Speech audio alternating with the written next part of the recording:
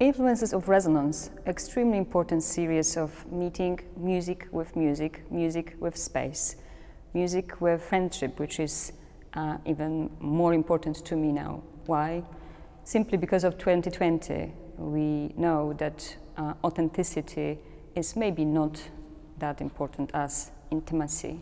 And the artists took this challenge and they are presenting to you their intimate views on the world. I wish that Bartolomeo Cristofori 300 years ago knew exactly what is going to happen, because probably he would design the instrument differently, but somehow probably it's up to us to make the best use of this instrument. He thought it has to be playing piano and forte, therefore the grand piano, what we have today. And those type of spaces were hosting usually music for organ, for positive, for clavichord, sometimes for harpsichord, sometimes for chamber music, but today we have completely new interpretation of the space. So I really very much welcome this opportunity to present you inspirational series in this magnificent space. Influences of resonance. Nikol and Kristina, they will take you to this trip along with themselves, and you perhaps discover the grand piano again. Welcome.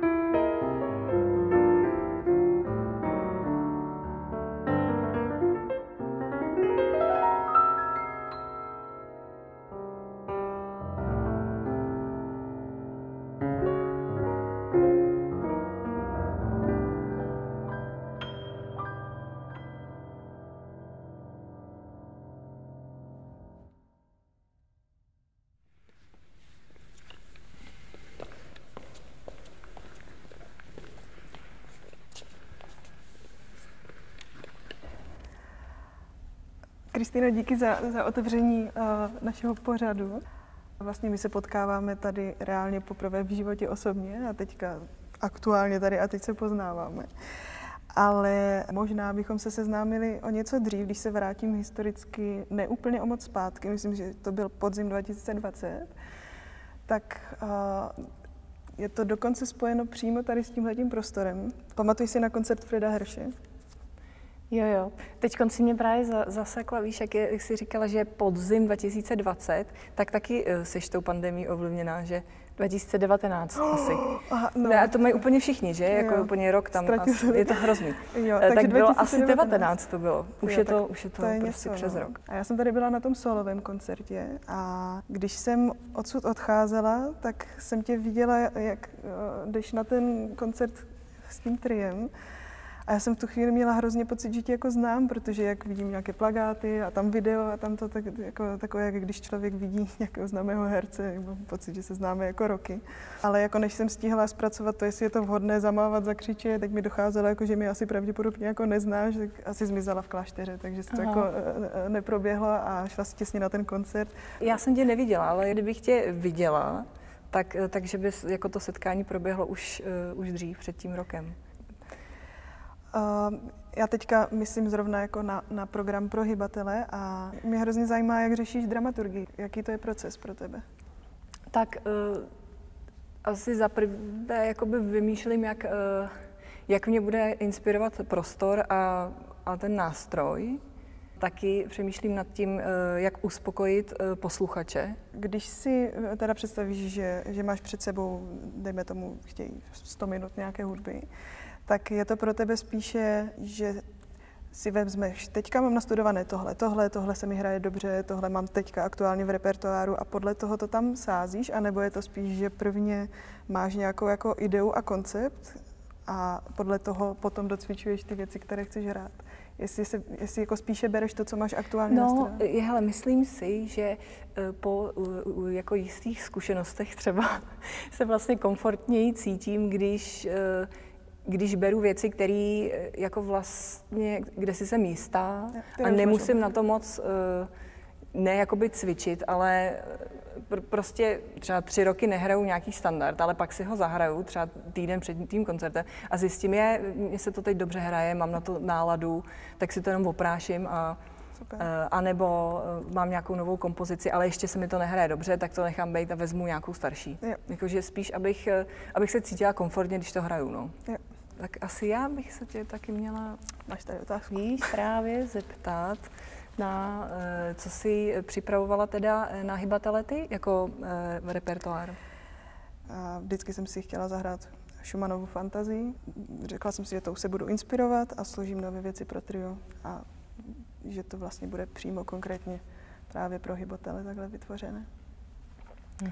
A já teďka zahraju jednu věc, která bude autorská. V ní se inspiruju právě tedy nejenom Schumannem, ale jak když jsem začala studovat tu skladbu, tu fantazii, tak jsem si začala hodně číst o Schumannovi a mě se baví potom jako prožívat ty životopisy těch lidí, protože to je, jak když čte člověk jako fakt zajímavou beletrii, která se pravděpodobně i nějakým způsobem takhle stala, takže vždycky jako zážitek.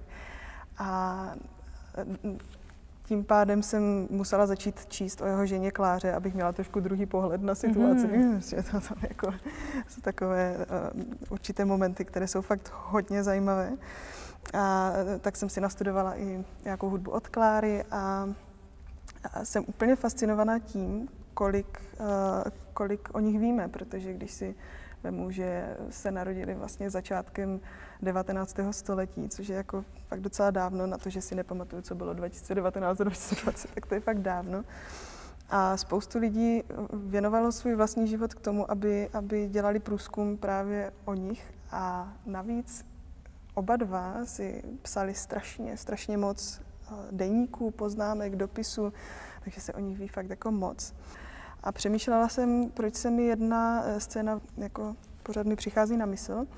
A to je moment, kdy Schumann cca 2 roky před svou smrtí vyšel v bílé noční košili ven z domu a vešel do Rýna, do řeky. Pravděpodobně to byl pokus o sebevraždu.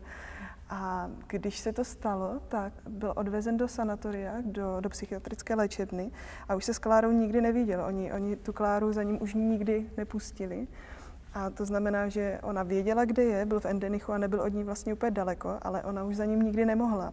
A mi se to jako pořád vrací, ten obrázek, a nedávno mi napadlo, že to je možná souvislost právě s tím, že teďka je doba, kdy jsme od sebe vlastně kousek a zároveň jsme od sebe nejdál, co jsme kdy od sebe byli. Že se nemůžeme navštěvovat, nemůžeme se jen tak snadno vidět. A tak to je jeden z impulzů, který se pro mě v té skladbě objevuje. A pak bych nechala, už ať ta hudba mluví sama za sebe, i když tam slyším hodně konkrétních věcí, a jenom řeknu, že se jmenuje Carriage, což je jako kočár tažený koňma, a je to Robert a Klára pro mě. Tak se těším.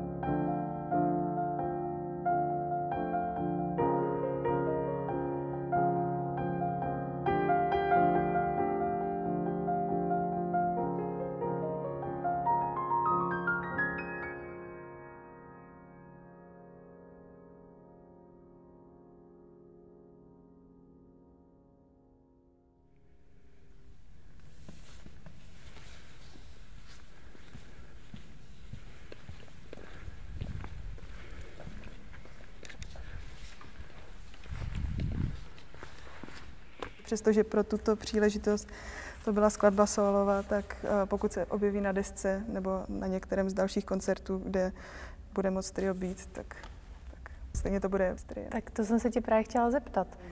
Když tě napadlo, že vůbec chceš dělat autorskou hudbu, autorskou nějakou tvorbu, tak hned si věděla, že trio, nebo že protože těch možností je strašně moc, jo. Tak jsi mohla třeba rovnou založit big band, nebo hrát solo, nebo nebo kvintet, cokoliv. Jako mnou to projelo jak blesk. Vím, že hodně způsobilo období, kdy jsem na jamu se začala hodně bavit jako s jazzmenama, chodili jsme na jamky a na koncerty a byl rok, kdy jsem chodila hodně na jazz fest a byl to, kdy tam byl, si pamatuju, jako Shy Maestro a tady tohle jako zásadní tria. A to jsou moje vlastně momenty, kdy já jsem na ty koncerty, kdy jsem věděla, že bude trio, tak jsem chodila i dřív.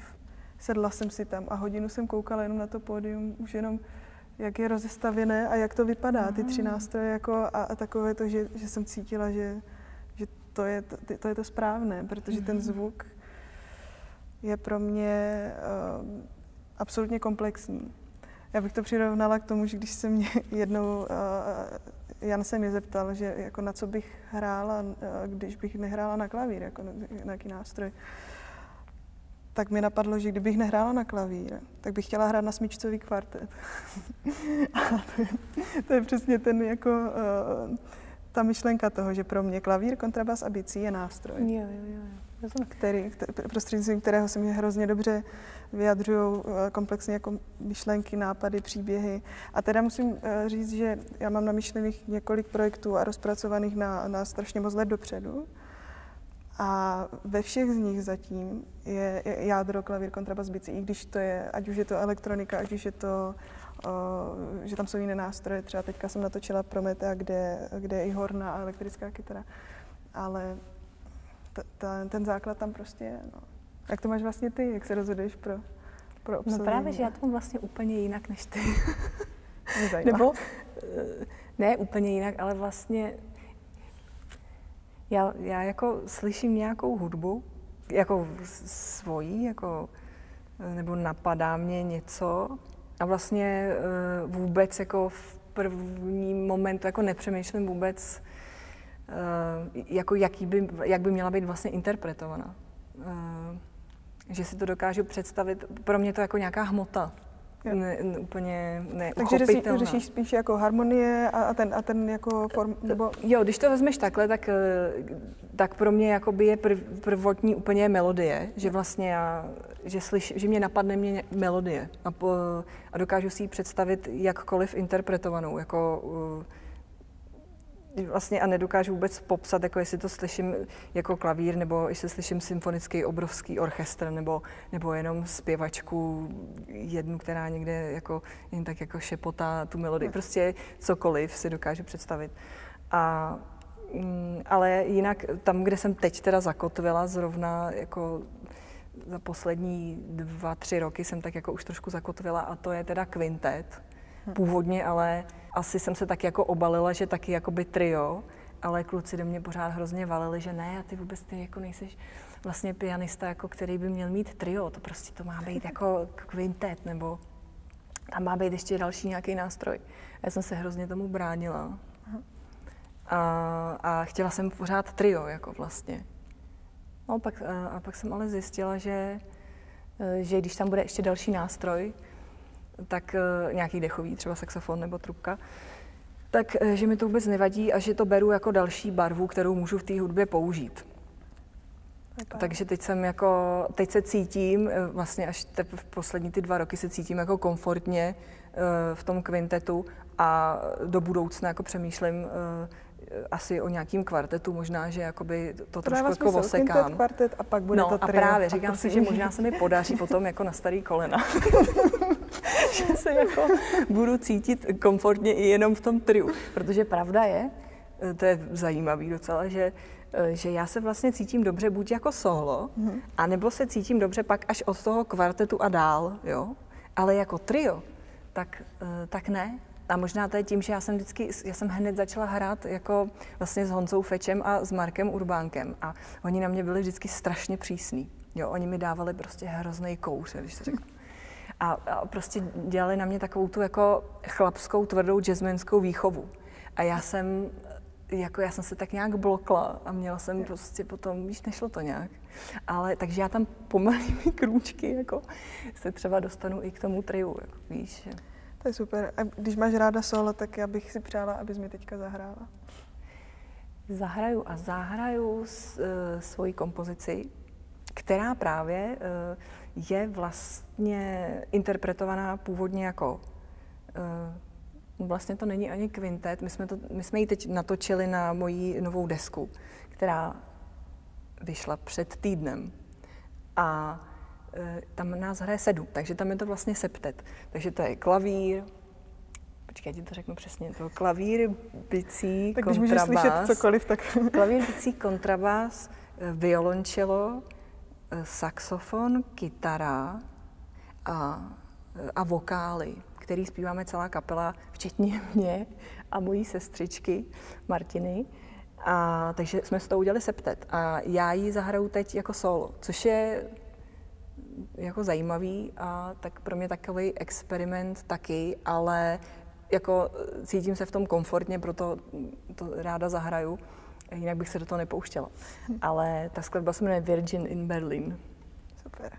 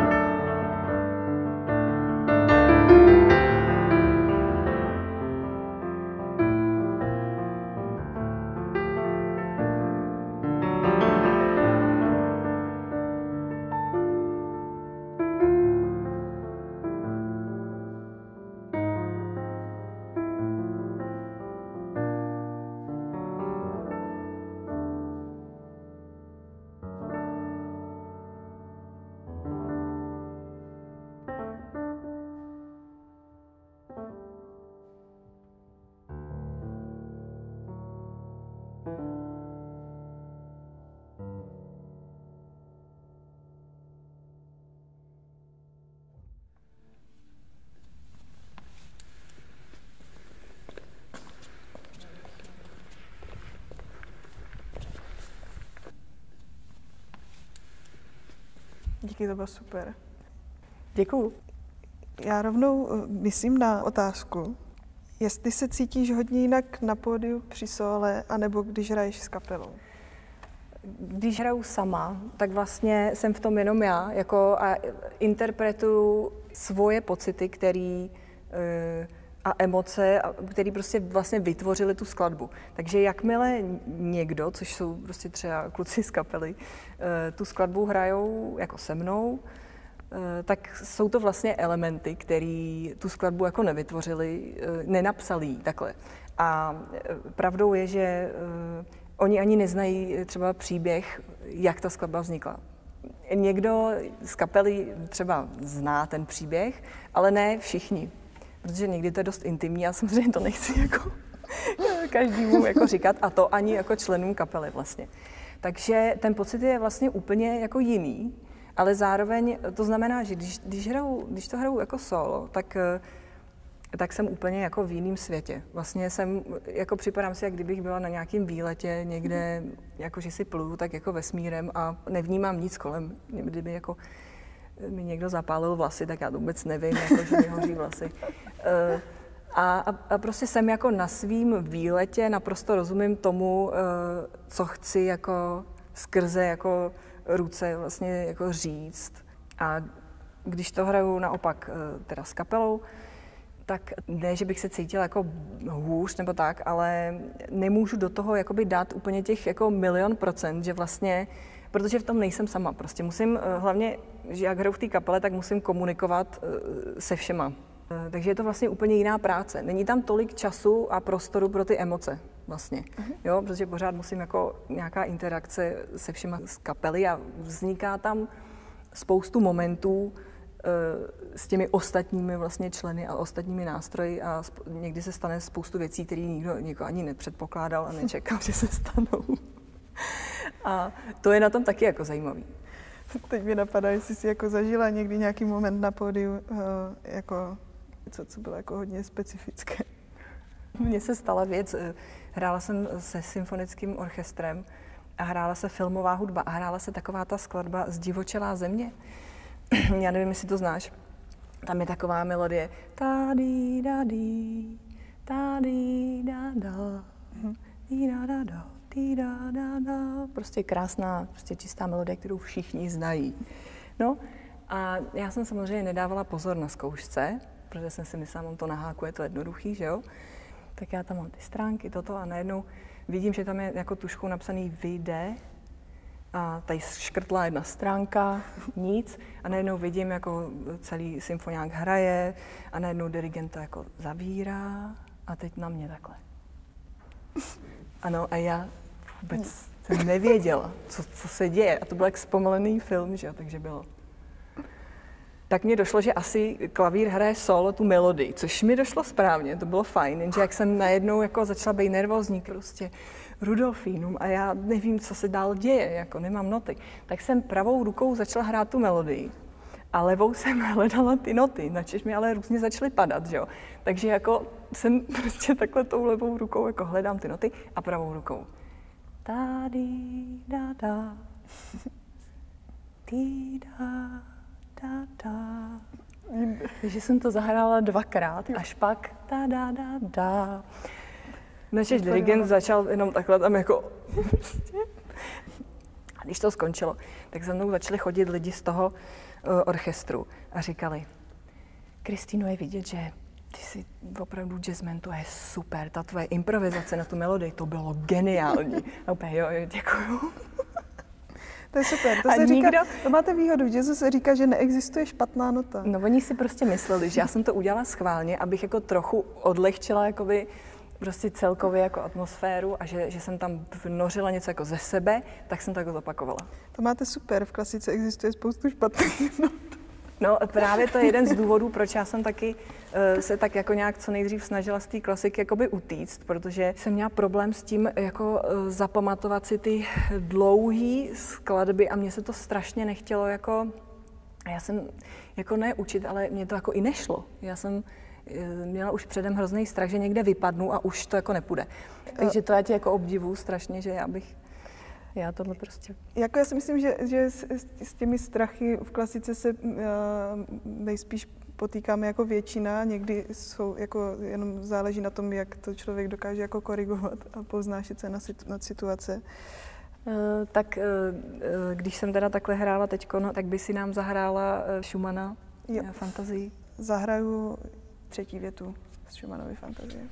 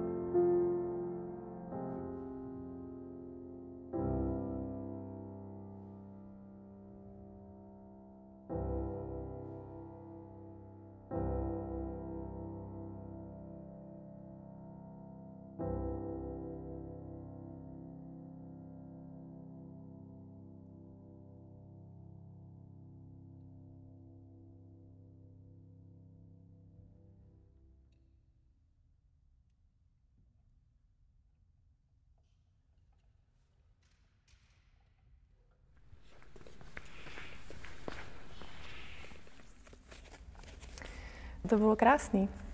Moc jsem si to užila. Tak a právě mě to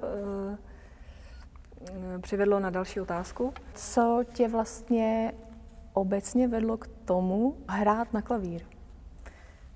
Těch rovin je tam spoustu, ale myslím, že bych to mohla přiblížit jedním konkrétním příběhem, který asi vysvětlí, jako proč do teďka vlastně hraju.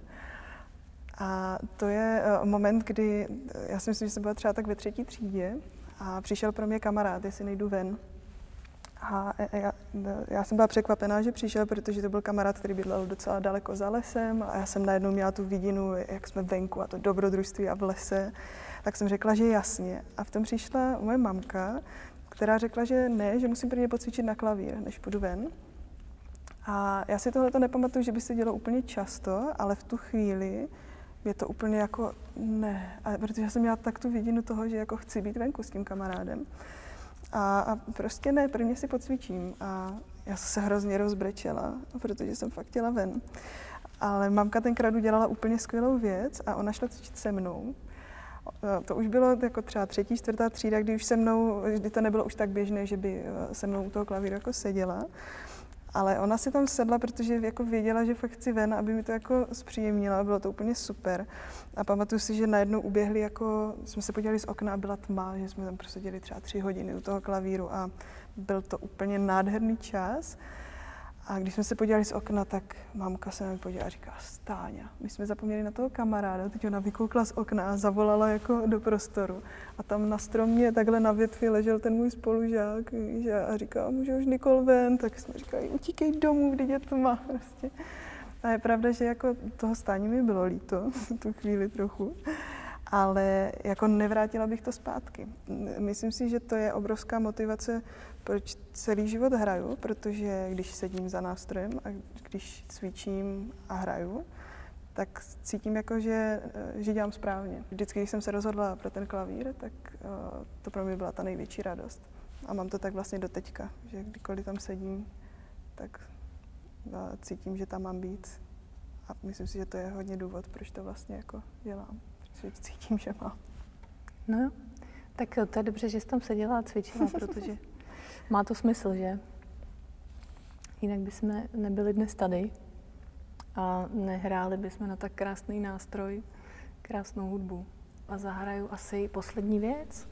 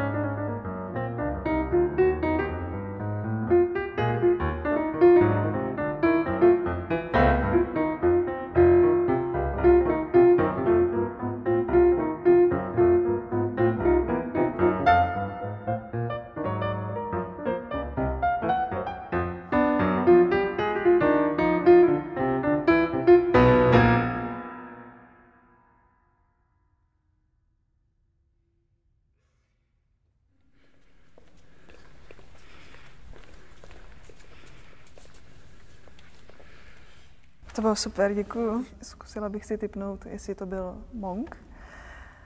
Ano, je to tak. A hrála bys ho i na původně plánovaném koncertu pro Hybatelé? Určitě. Jo. Mám obecně jako ráda Telonia Manka. Takže ho zařazuješ jako No, často. jako pokud mám hrát jako standardy, tak jo. A jak jsi to měla vlastně ty? Nějaké začátky tvojeho hraní nebo studium? No, jak si právě vyprávěla ty, že ten kamarád seděl za oknem a ty si zapomněli jste s maminkou, že tam čeká, tak já jsem to měla vlastně trošku podobný. U nás byl klavír, hodně se hrálo, takže já jsem pořád jako no, ten klavír, prostě jsem na něj jako sama začala jako dítě, bylo vidět, že mám o to zájem. No a když to naši viděli, tak právě začali mít taky, jako, že ta má asi talent, měli bychom to rozvíjet, takže pojďme, jako, aby cvičila. A taky takhle kamarádka jakoby čekala, než půjdu ven, ale já jsem byla takový anarchista, že prostě tatínek mě nedonutil. A takže já jsem třeba, já nevím, kolik mi mohlo být, třeba 7, 8, tak jsem přelezla plot a šla jsem za tou kamarádkou. A pak mě ale za 10 minut otec dohonil s vařečkou. A jelikož jsem vyrůstala ve vinařství a táta měl takový ty vařečky na míchání vína, že jo. A já jsem se otočila, tam šel táta s tou vařečkou. A takže mě prostě chytil, vzal mě takhle pod paží a posadil mě ke klavíru. No a takže takhle já jsem to měla, jako trošku jsem si jako pobrečela a ne, že bych byla jako nucená cvičit, ale jako byla jsem takový, že jsem se vzpírala dost. Bavilo mě to, ale vždycky jsem to jako chtěla dělat po svým. A tak jsem to měla jako celou dobu. U nás se teda hodně hrál jazz, takže já jsem jako ten jazz pořád v sobě nějak to, i když jsem potom teda studovala vlastně klasickou hudbu. A to teda původně jsem vlastně hoboistka, úplně jako oficiálně. Ale zůstalo to ve mně, ten klavír, a táta mi doteďka vždycky říká, tak co, měl jsem tenkrát s tou vařečkou pravdu, viď? A seš ráda? A já říkám, jo, jsem ráda. A doteďka na chalupě mi dal k mým 30. mi dal vařečku, takovouhle, a na té vařečce je takhle vypálený, je tam cvič, vykřičník. To mi dal ke 30. Takže na chalupě, kde mám takový starý křídlo, kde můžu tam i hrát a cvičit a skládat hudbu, tak tam mám pořád takhle tu tam mám takhle položenou vždycky, když Super, super. Já teda bych ráda zakončila náš společný program klasikou. A bude to Moment Musico od Sergeje Rachmaninova, hudební moment. Hrát tady na tenhle ten klavír je obrovská radost. Moc děkuji Bechstein za to, že můžeme hrát tady s Kristinou takhle pro sebe a pro všechny, kteří si nás pustí na tak výjimečný nástroj. A děkuji hybatelům rezonance za to, že s Kristinou můžeme být hybatelky rezonance. Ano, děkujeme moc. A ráda jsem tě poznala. Já tebe taky.